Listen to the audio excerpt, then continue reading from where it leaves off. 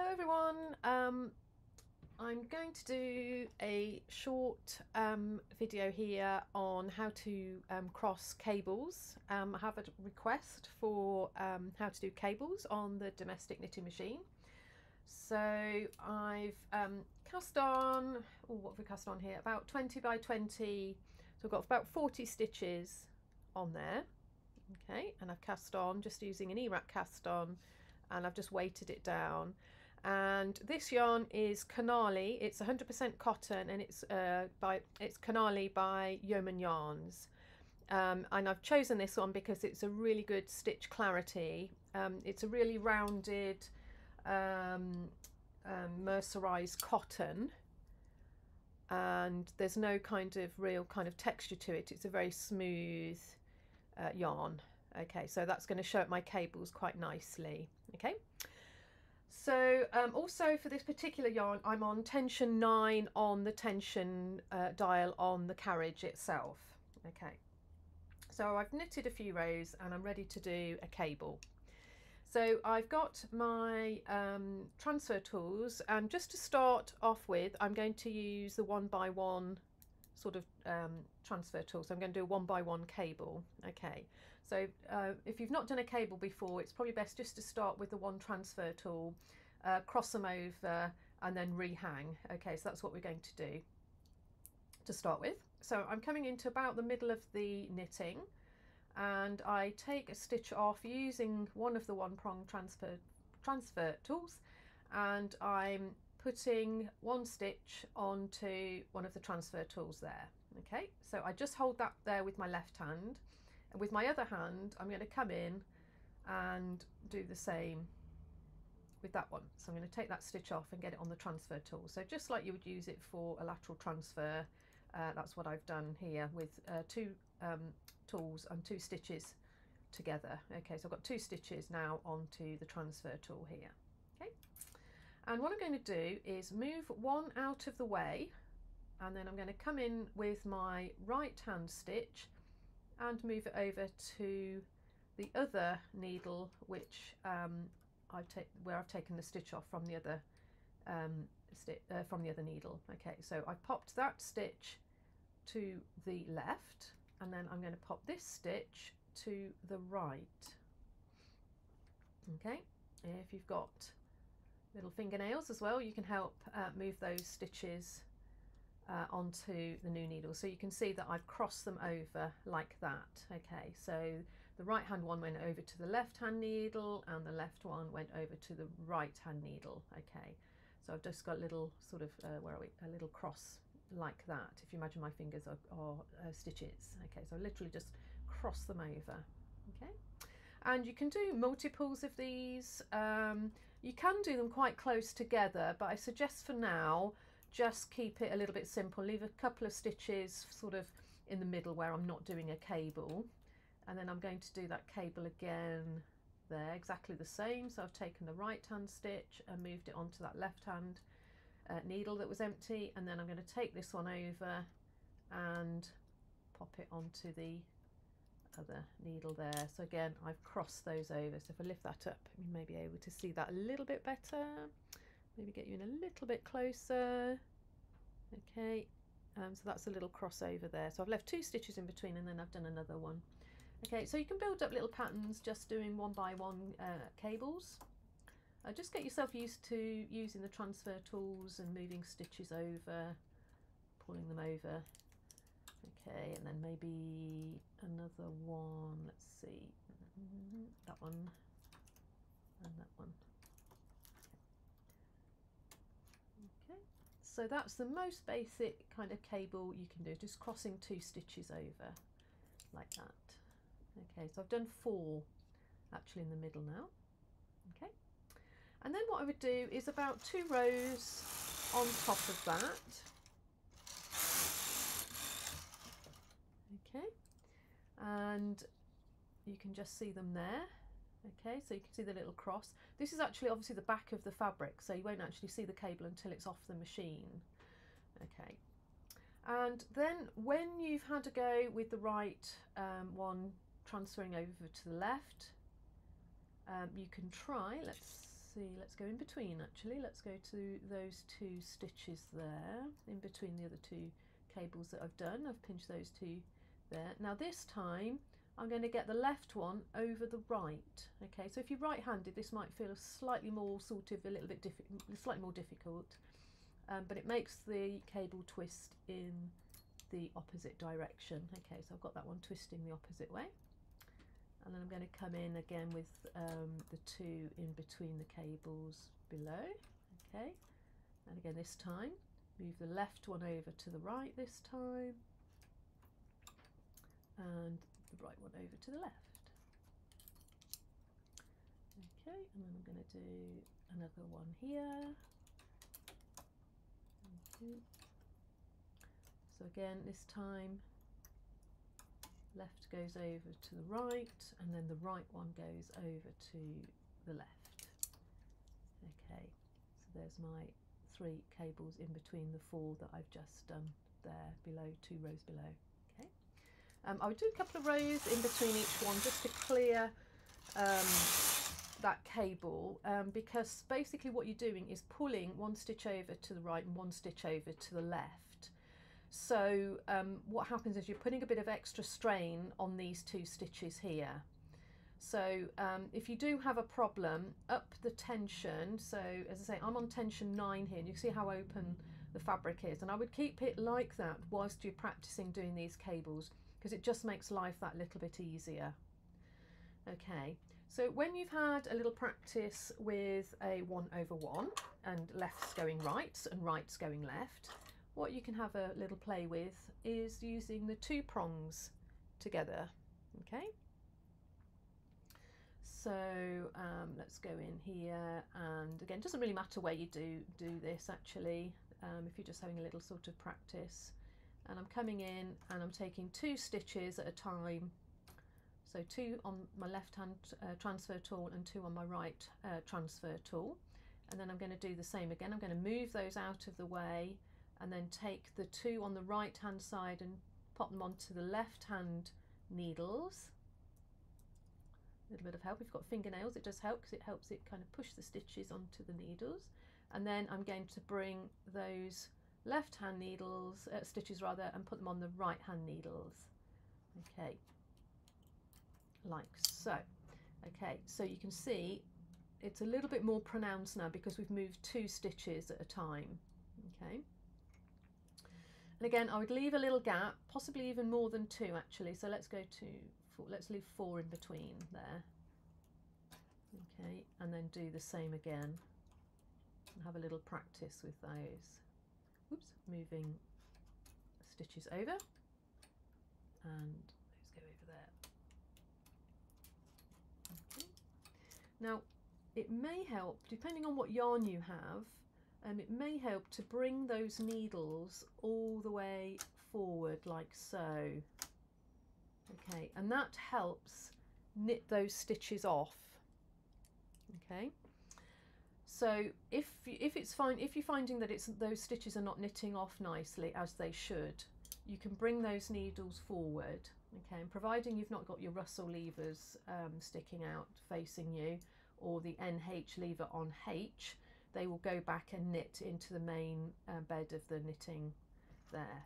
Okay, so I'm just going to come across nice and slowly, because this is a big strain that we're putting on those needles.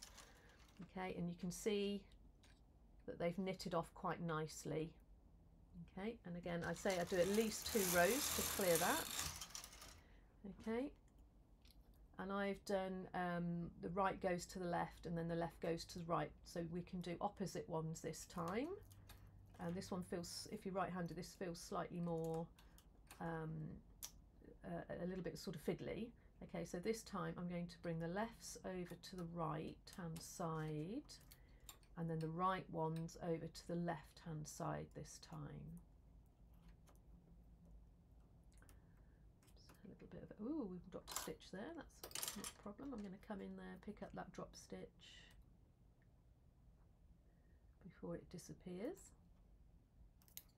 Okay, those there for a moment, and bring those forward as well. Okay.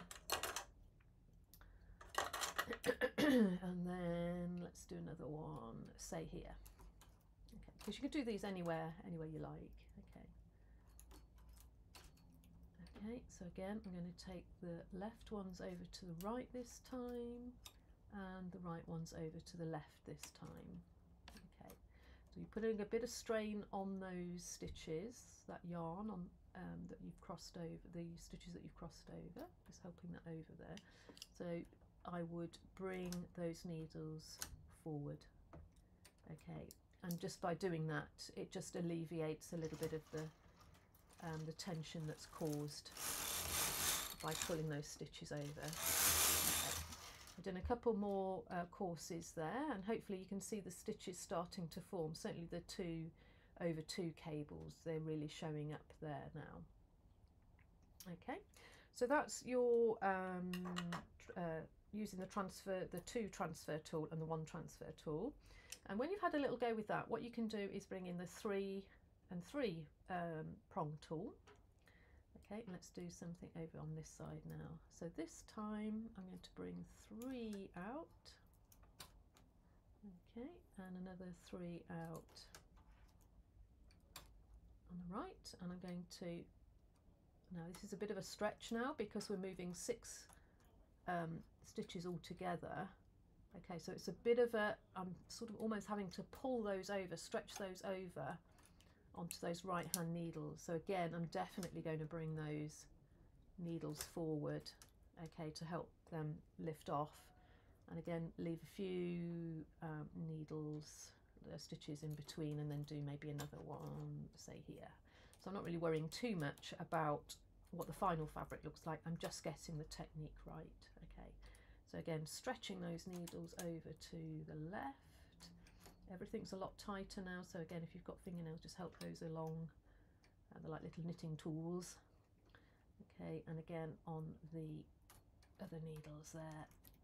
Okay, and again, don't forget to bring those needles forward because there's quite a bit of strain on those stitches there. Okay, so I'm going to do another couple of rows. Oh, that is a little bit tighter now. Okay, okay, so I might want to up the tension a little bit, so I'll pop that onto tension number 10, just because I think it's a little bit tight there for those stitches. Okay, so hopefully you can see those there. And I'm going to do a couple more, say over here. But this time I'm going to take the left ones over to the right hand side. Okay, and then taking the right ones over to the left. So a bit of a strain on those ones there. You can see that the yarn is getting quite stretched there. So it'd be good to have, I mean, this is a cotton yarn, so it's quite a strong yarn. The canali is quite a strong yarn. But if you had, excuse me, a yarn that was a little bit more brittle, you may not get away with knitting on this. Well, you might have to up your tension quite a bit, and just be careful about, you know, whether you're stretching those stitches too far. Okay, so I've just done one over there actually, and 1, 2. I say at least 2 rows you need to be doing there. Okay, so you can see hopefully we've got the 1 cable twist there, we've got the 2 cable twists there, and then we've got the 3 cable twists. Okay, so they're more pronounced, the 3 over 3 ones. Okay, just to remind you, we are looking at the back of the fabric, so although you can see them, you don't actually get the full picture of what they look like, but I'll turn those around in a moment, and then you can have a look at those. Okay, so with single bed cables, they don't always show up how you want them to. So what you can do is do some, if you're going to do them in a vertical direction, you can do your cables. Okay, I'm just going to do one there just to demonstrate my next. Because it's only 2 over 2, you might be okay, but if just for peace of mind, I would bring those forward. I think they will knit off okay, but just for peace of mind, I'm bringing those forward, and it's a good habit to get into. Okay. Okay, so I've done 4 rows in between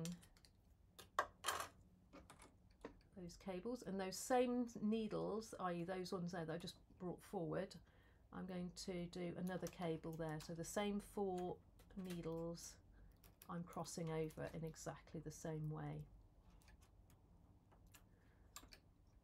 Okay.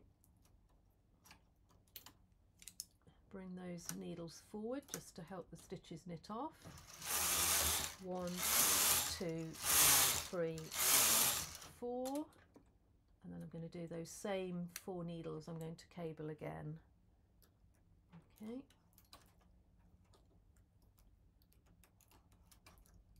Okay, so that's 3 cables that I've done directly on top of each other with 4 courses in between. Okay, so hopefully you can see them there. And then I'm going to drop the stitch either side of that cable. I'm going to drop down that stitch either side of that cable there, just where I'm using my tappet tool there. And these do come with the machines, but you can use an ordinary needle out of the machine if you don't have a tappet tool. So what I'm going to do, a bit of a heart in the mouth moment, but I'm going to unravel that stitch either side of the cable there. So I'm going to start with this one first. Whoops, this one first. I'm going to let that one drop down, pull it and let it ladder. And I've got my thumb and finger where I don't want it to go any further. So where my thumb and finger is, I'm not letting it run down any further. I'm picking up that drop stitch with the latchet tool here, and I'm going to reform those stitches, but the right side of the stitch is going to show rather than the purl side. So I'm just reforming that ladder that I've made purposefully there.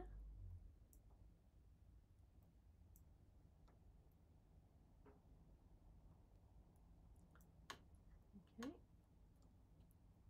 and rehang those reformed stitches onto the needle, and you can see there's a right side stitch there. I'm going to do exactly the same on the other side. Okay, I've got my finger there, so I don't my thumb there, so I don't let it go any further than where my thumb is.